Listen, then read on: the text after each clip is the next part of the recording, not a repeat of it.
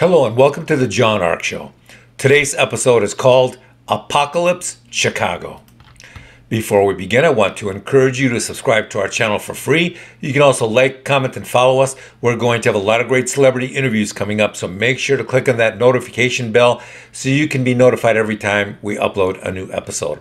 Also, we ask that you post a link to today's show on all your social media to help get the word out. Thank you, and now let's get started. The city of Chicago used to be the jewel of the Midwest. Incredible buildings and architecture, incredible ethnic neighborhoods with great restaurants and bars and people. You could hang out in the Polish or Italian section of Chicago all day long and rarely even hear anybody speaking English. I used to work for Oprah as a producer in Chicago. Back then the city was amazing. Beautiful women, everyone full of hope and optimism, people with jobs. Chicago had great sports teams back then, great newspapers, great food. It had a great beach downtown right on the lake. Families would go out there and just spend the day having all the fun in the world. The place was fantastic. Every race and every culture was there and enjoying the city. The city and some of its people had some problems, but every major city had some problems and still does. But it's not like it is now. Now let's fast forward to today. The city is no longer recognizable. Countless retail stores and restaurants and bars have closed. An unbelievable number of jobs have just disappeared.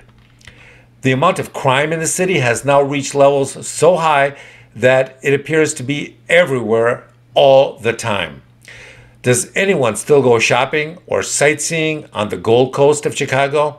I suspect most of those people have started buying most of their stuff online now. The people I really feel sorry for in Chicago are the people who can't afford cars, people who have to use public transportation. People on public transportation are now getting robbed and assaulted so often that you have to ask yourself why everyone doesn't just carry, some kind of weapon or pepper spray or some kind of personal protection everywhere they go.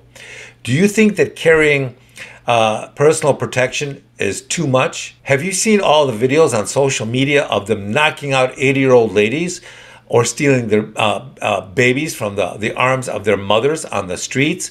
Just today, I saw a video of a guy in New York walking down the street, and he spots a homeless guy laying on the sidewalk. So he takes off his own winter coat, and he starts covering up the homeless guy sleeping on the sidewalk with his winter coat. The homeless guy jumps up, starts attacking the guy who is giving him his coat, who was covering him with his winter coat, grabbing his possessions, his wallet, and beating him up, knocking him down. The poor old guy who tried to give him his coat took a beating you wouldn't believe. Well, if you don't think carrying some form of personal protection in Chicago or some of these other cities is reasonable, then ask yourself this. If the chance of your getting a brick in the head that will turn you into a vegetable for the rest of your life are that high, as they are in a lot of these cities now, then shouldn't people be able to legally purchase and carry protection of some sort for themselves and their families? I think they should legally change the name of the city of Chicago to Apocalypse Chicago, just to drive the point home, so that nobody makes the mistake of moving there or traveling there. Do you think that's too dramatic? Then ask yourself this. Where has the tourism in Chicago disappeared to? Why has Chicago stopped prosecuting criminals? Why is it easier to steal a dozen cars a day in Chicago than it is to find a job? Given how many people are out of work or making very little money in Chicago, why do the politicians keep raising the taxes? Why do so many public schools in Chicago look like active crime scenes all the time? Why are so many riots breaking out inside Chicago schools at this time? Why did the mayor of Chicago decide to move out of the city? Because she didn't feel safe living in the city. And this is a woman with her own personal security detail. Why have so many of the wealthy and middle class left Chicago and never returned? Does anyone out there see one positive sign that things are improving in Chicago these days? Chicago is famous for making it difficult for law-abiding citizens to own firearms and to prevent them from getting new ones.